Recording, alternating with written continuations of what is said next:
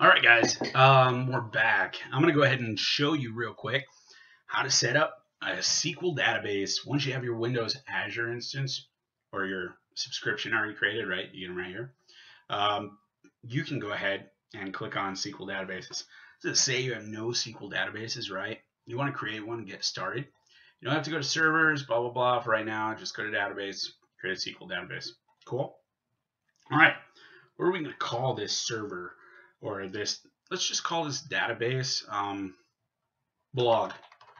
Because why don't we just set up the main structure of what a blog would be, like what you do for Facebook or anything like that. Okay. So we're going to go with web edition. You can go with business edition if you want to have a super maximum size. For right now, we're just doing 1 gigabyte because you got to pay for this, right? Okay. Collation, we're just going to go with Latin, right? General, AS. You can choose whatever other options you want through here. So stick with SQL Latin 1, right? Choose a server. So the reason we didn't create it up here where the server thing was is because right when you're creating the database, it's going to ask you if you want to create one. So go ahead and click the next one.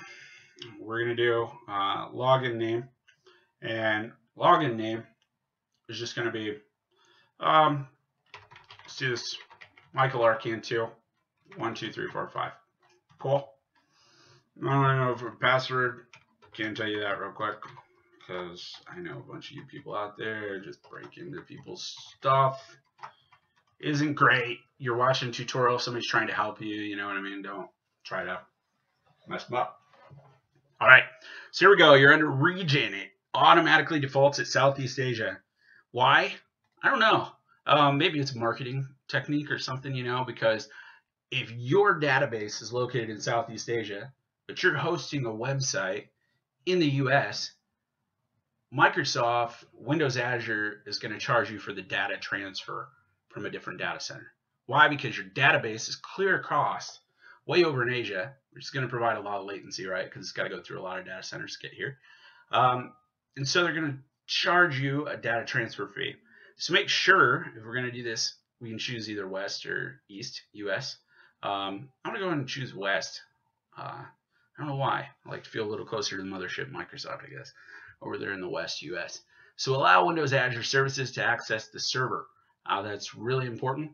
And they didn't fill out their toolbox setting. It says Windows Azure Access setting. This is a balloon. Okay. So make sure that you check this so that your Windows Azure services that we're going to be creating later can access this server. So it's going to set up the right service accounts, right? So I'm going to go ahead and click check. And down here, remember this command bar. It's going to show you what's going on. This is your info. Successfully created server Y0 S0 SOCFSN Y0. Okay. Created database blog. All right. Okay. So what we can go ahead and do here is if you click on blog, it's going to take you into this. You created a new SQL database. You can quick start using the next time you visit so that you can actually see how to design your SQL database. Download a starter project for the SQL database. You can go up, you can set up firewall rules for this IP address, right? I'm not going to show you that right now because I don't want you all to have my IP, okay? For all you little hackers out there. And then connect to your database. So why is this important? You're going to have a firewall that you need to have rules set up so that you can access the service when you're behind a certain IP. And if you're not behind that one, you're not going to be able to use SQL Management Studio. Okay? If you use SQL database connection strings, it's going to be super important right here. So your password is going to be whatever password I put in here and connection strings. So one thing, and we'll get to this in a minute, you're going to need these connection strings for Management Studio, right? Which is going to be in a SQL. We're going to get this through using Visual Studio 2013 Express Web Edition that you're going to download. Connection strings, blah, blah, blah is right there. Timeout, blah, blah, blah. You can change those. So let's go ahead and go to dashboard here. You can see everything that's going on with your system, right? you can actually go through and view applicable add-ons. So you can add add-ons over here. Show your connection strings, learn about troubleshooting, business continuity in Windows Azure SQL database, manage allowed IP addresses. This is where you're managing your firewall IP address. Okay. Here's your server name, very important, because you're going to be using this and in your SQL Server Management Studio if you want to. If not, you can create the databases from here, but there's a lot of awesome things you can do with Visual Studio 2013, especially when it comes with data projects. You can make those so that you design your database in the data project, and then go ahead and run those scripts on your server. Okay. You can monitor, see how much you're using, if you had any deadlocks, failed connections, successful connections. You can scale these, which is pretty awesome that it allows active scaling. So you can go to business. You can change it to 10 gigabytes, 20, 150 gigabytes, but you're paying for it. Your web, you got 1 gigabyte or 5 gigabytes, okay? And then your configuration is going to be, just your export status is automated export. So let's go ahead and I'm going to stop the tutorial there, and we're going to download Visual Studio 2013, and we're going to actually start working through creating one of these. But let me show you real quick using this manage button down here. Once you're in your blog or whatever you're calling it, click the manage button. It's going to say, do you want to add that IP? Yeah. Okay. I'm going to have to actually blur that out for you people out there that are mean. Okay. So it's going to take me to manage.windowsazure.com, right?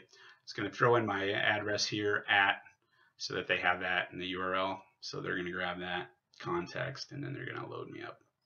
So since it's verified here, let's go ahead, go here. Come on.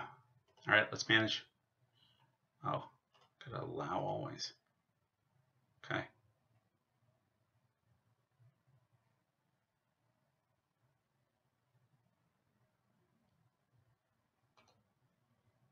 Looks like free trial subscription is expiring soon. It's not. I just did it today. Okay. All right. So blog, blah, blah, blah. This isn't working either. Azure, I don't know why, but that's their issue. Okay.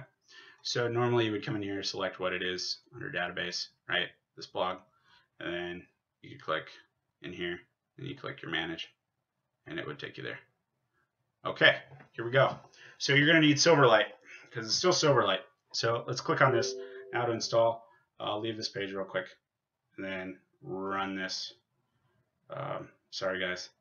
Hopefully got pretty super fast system and connection. So I actually went out and bought all of this new computer stuff for you guys.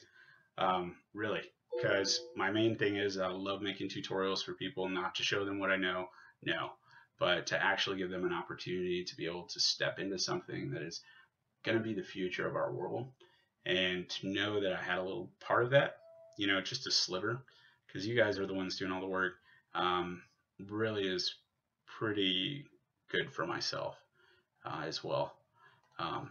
It's good for you. So let's go ahead, and I'm going to probably have to reload some of the stuff. We click back here. It installed already.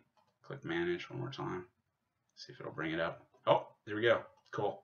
Silverlight. Leave this page. All right, it's going to load me up. And here, what's nice about this is where I'm going to enter my username that I had before, right? Michael Arcan 2. 1, 2, 3, 4, 5. Password. Okay, that's my database. Log on. Okay. Connecting. It normally takes a second, actually. I don't know why that is. I think it's just because they're using a whole bunch of services inside of a Silverlight shell, probably Zap. Here you can go ahead and see quick start, what's new, learn more about creating databases. You can look at administration. You can create new federation. You can run new queries in here, but really it's not necessary. We'll get to the other. Then you can design and actually add new tables and their stored procedures right here. Okay. So we're going to get out of this because we're going to use Visual Studio 2013 data tools. All right, talk later, bye. Talk later, bye. Talk to you guys next tutorial. We're going to actually use Visual Studio 2013 Express Web with data project.